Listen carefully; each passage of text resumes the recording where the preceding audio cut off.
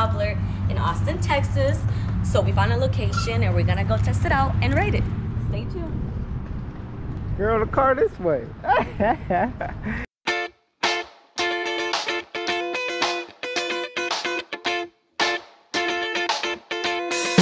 So after the first place wasn't open and we drove, what, 20 minutes? Yes. 20 minutes, we found a new spot, but it's full of like the other man, not the brother man. This place is called Styles Styles P. Barbecue. Styles P, the rapper. Yes. We'll see what they hitting for. We're gonna check it out and let you guys know. Yeah, she said.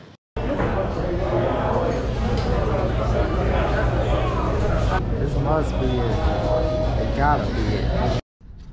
So I wait here patiently for our food and she play with ridiculous IG filters. We decided to go with the pickup option. Place our order in line and just, you know, wait for the little pickup. I eat in the car for real. I'm gonna find you. So after she messed up and ordered at the wrong location, we had to drive like 40 minutes to the next one. We finally here. Well, she ain't opened hers up yet. Yeah. We here. We got my cobbler.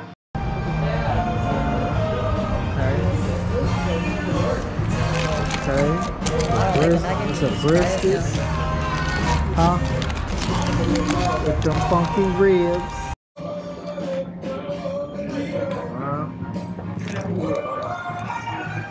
Alright, bro. 1 out of 10, what you giving them? A 5. 5?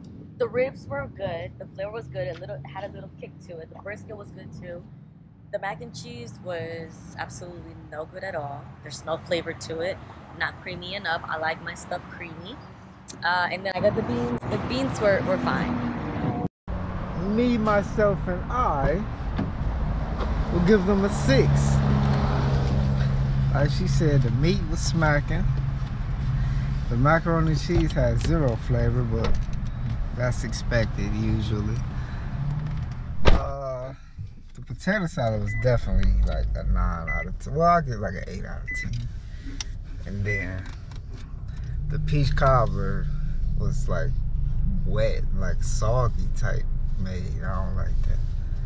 So, matter of fact, I gotta drop them to a 5 just because of that, because that's what I really came for.